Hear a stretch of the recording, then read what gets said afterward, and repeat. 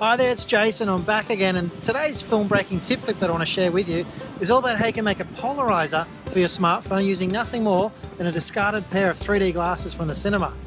How do you do that? I'm going to show you.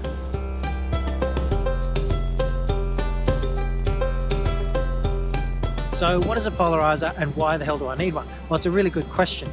Polarizers are used extensively in digital photography and cinematography to help change the direction of light coming in through the camera lens.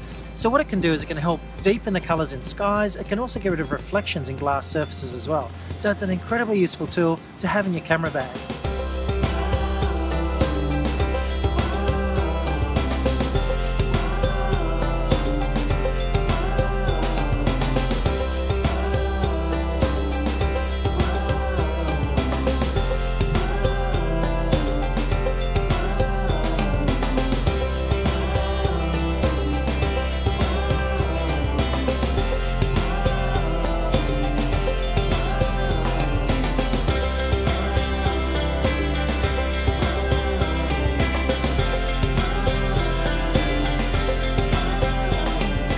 Well, I hope you really enjoyed that tip clip for how to create a polarizer filter using nothing more than a pair of discarded 3D glasses from your cinema.